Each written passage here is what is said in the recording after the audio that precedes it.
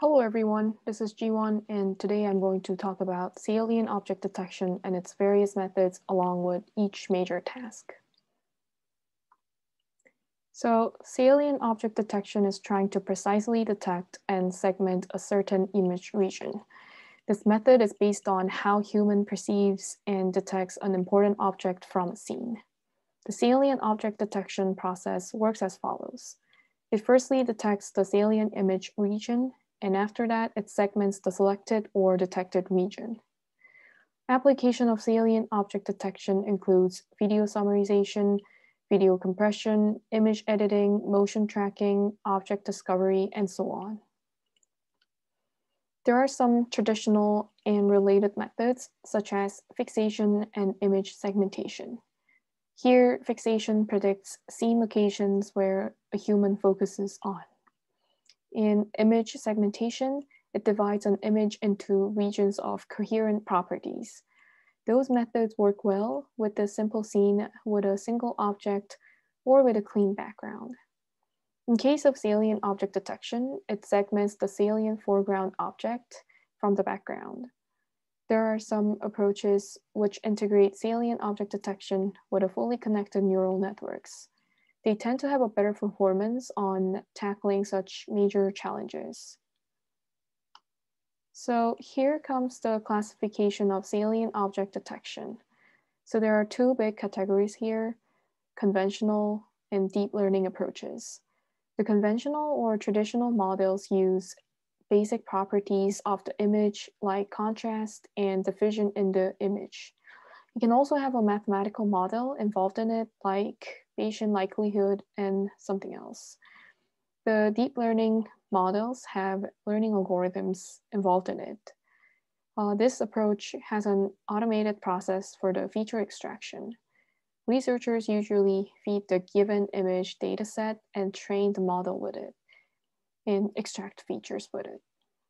As other typical machine learning models do have, the salient object detection with deep learning models also have supervised, unsupervised, and semi-supervised methods. So there are a couple of tasks that researchers have been trying to tackle. Those are low contrast objects, detecting multiple salient objects, and detecting objects from cluttered images. First of all, low contrast object is difficult to tackle, and researchers have proposed object detection with neural nets. In such low lighting scenario, it is difficult to detect due to the lack of well-defined features to represent saliency information in low contrast images. So Mu et al. Proposed a method with a convolutional neural nets. They extract low-level features and compute mutual covariance with it. The saliency map will be generated by estimating saliency score of each region through pre-trained CNN model. And the CNN model gets trained by 7-layer convolutional neural nets. And another method proposed by Guo et al., it is a method with a convolutional neural nets as well. The thing here is that it added contrast enhancing, unlike the method of Mu et al. It has a local contrast enhancing, which allows robust representation of saliency information. It also has a non-local feature learning, and this will be combined with local features via deep learning model later on. They use the CNN model to enhance the low contrast image into the high contrast one. So here we can see that simple traditional features like texture and contrast stuff are not really enough to estimate saliency in low contrast objects. Another challenge is detecting multiple salient objects. Multiple objects are difficult to be detected because the traditional approaches are designed to detect simple and basic ones, as I said earlier. So the first method here, Jia et al. Proposed adaptive location, which makes the system will not always think that the object is located in the center.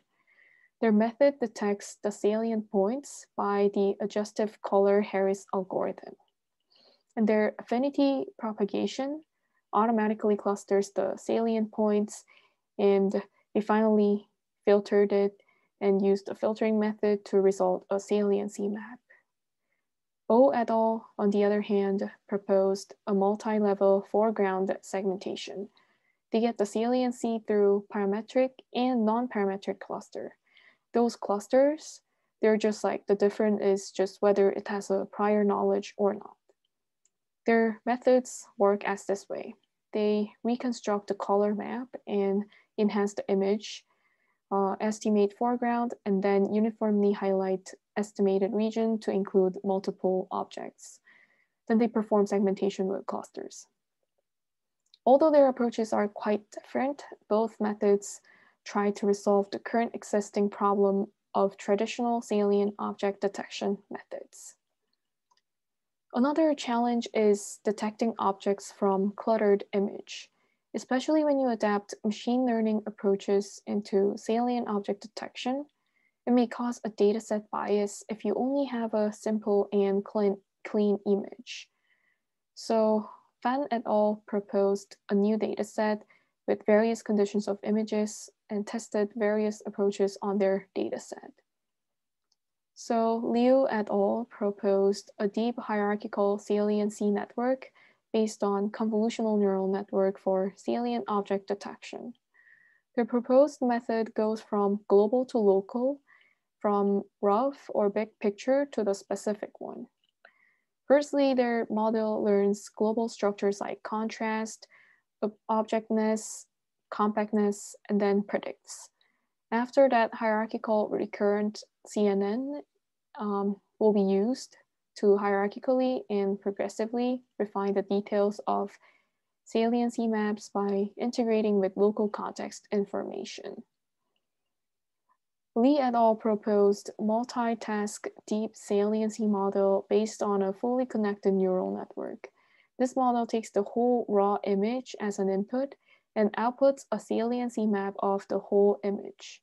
Their method firstly encode the prior information of saliency objects, and then they perform multitask learning for saliency detection and object segmentation.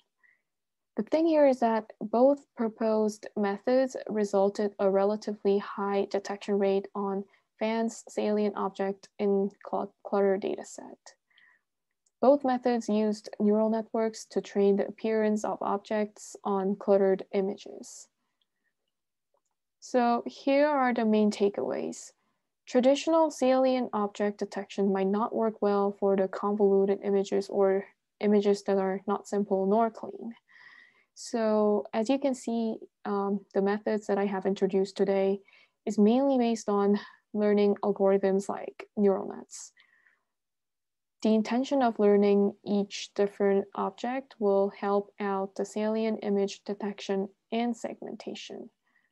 For the future work, researchers need to make the processor and the runtime more efficient. I mean, since, as you know, learning algorithms are time-consuming. Also, the improvements on detection rates, as well as higher resolution of saliency maps are required. Sometimes they do detect objects, but the edges are blurry, like the edges in the saliency map. They're kind of blurry, so we need to make it accurate and sharp. We can also use some other data sets that have a lot of different images to train the network. Lastly, these are the references that I have referred to throughout this presentation today. Thanks for listening, and you can always request for the full text of my survey paper and this presentation slides. Thank you.